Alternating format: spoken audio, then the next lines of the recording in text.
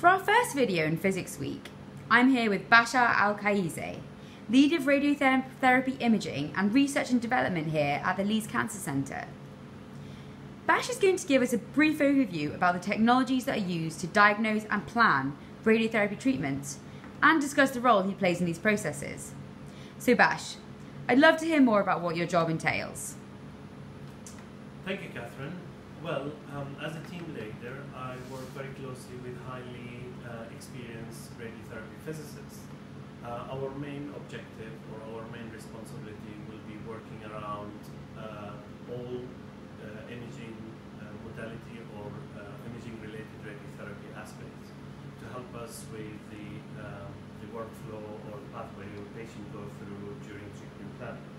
So, for example, my team or our team will look after machines like this one, which is the CTsimulator. And the CTsimulator help us to identify or help the doctors as well as the physics team to identify where the tumor is and also identify where healthy tissue and organs at risk to avoid. So, can you tell us a bit more about the CTsimulator, please, Bash? Can you tell us a bit about how it works? Okay, so this is a CTsimulator, which is effectively very similar to a normal CT diagnostic scanner with other features and functionalities. For example, we have here a laser. This laser system helps us to position the patient. The couch here, for example, helps us to position the patient exactly as on the treatment position. So the idea of scanning the patient on a CT simulator is we are trying to replicate or simulate the treatment during radiotherapy. So the CT scanner will help us to scan the patient and therefore identify target volumes and organs of risk, as I said earlier.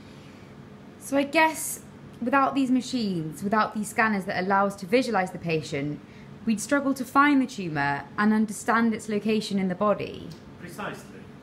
The main objective of radiotherapy, Catherine, is to be able to maximize the dose to target volume, which is where the cancer tissues are, and minimize the radiation dose to surrounding tissues such as organs at risk. The CT scanner and other imaging modalities should help us to be able to achieve this. That sounds like pretty clever stuff. And do you think there'll be any developments in the way you do your work in 2018? Or will you always use this machine?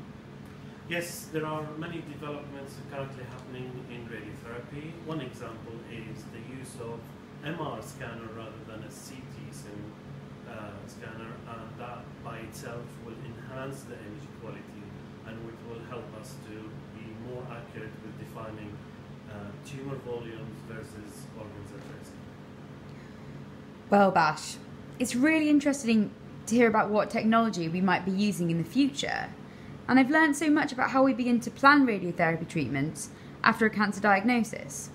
So do you have any other imaging tools you'd like to talk about that you use to help plan radiotherapy or treat patients? There are many imaging tools or modalities we currently use for radiotherapy, such as PET-CT and functional MR.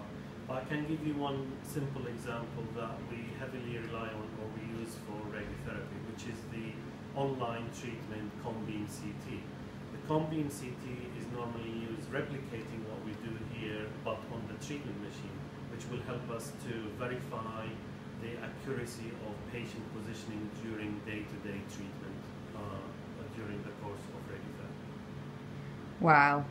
So during the treatment as well, we're also able to implement these technologies to ensure that we deliver the maximum dose of radiotherapy to the cancer tissue while sparing as much healthy tissue as possible. Correct. Thank you for your time, Bash, and for helping us to understand a bit more about how radiotherapy is planned. Thank you, Catherine. No problem.